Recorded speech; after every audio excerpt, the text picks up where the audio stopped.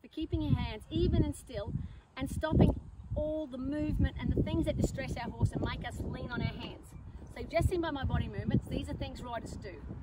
They lean forward, they pull a hand in the crutch, so you're balancing on your hands. We move like this and try to keep in time with our horse where we're actually soaring on their face. You see this. Also, not pleasant from the horse's point of view. We need a quiet, still hand where we open and shut our fingers and go give and take with our horse. More give and less pulling back. So what I want to show you is why we have to keep our wrist, thumb on top, a bent elbow, and our shoulders. So this is what you're about to see Janine ride with the whip like this. We're calling it a tray because it's a tray. We're carrying a tray. Now, if I straighten my elbows, check out my shoulders. I'll do it again. I'm going to straighten my elbow, check out my shoulders. Now, when I bend my elbow and soften, did you see my shoulders slide down?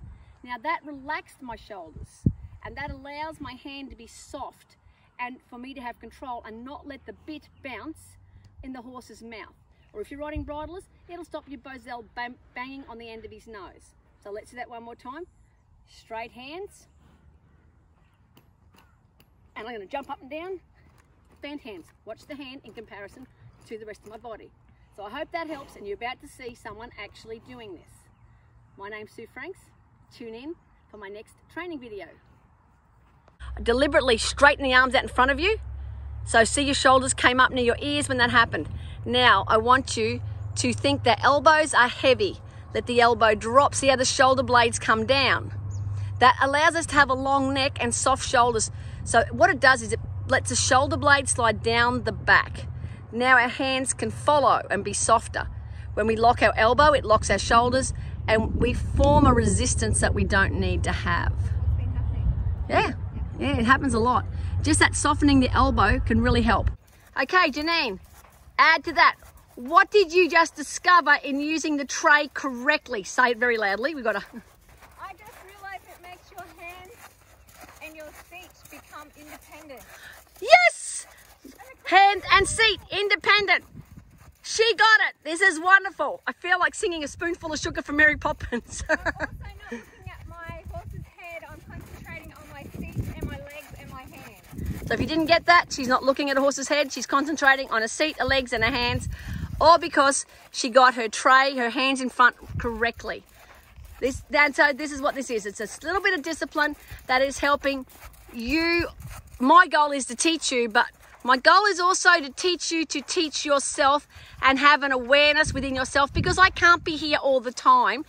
And I want you to be a good rider when I'm not here. This is awesome.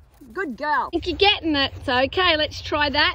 So you're going to turn him towards me. So the left leg goes on, hold his belly out, move the tray to the left. And you bring him around. Outside reins against his neck, of course. Now you're going to go to the right. So now you put the right leg on and move the tray to the right. That inside leg holds the shoulder up. You might have found your inside leg was a little bit too far back. It only needs to be in number 2, the middle of his belly for that.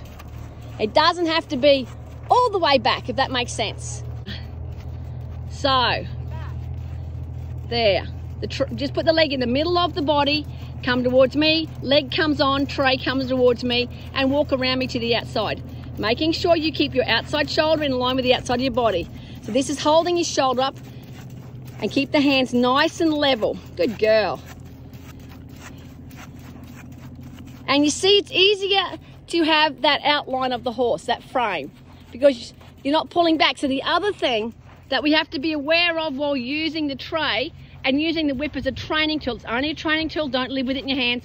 It's just a little self-discipline at the beginning of a ride. So the other thing is, how much do you pull back when you want to go forward? And that's something else we need to work on, but the tray will help you be aware. I am already. Yeah, good girl. And we just move that back and forward. Good girl.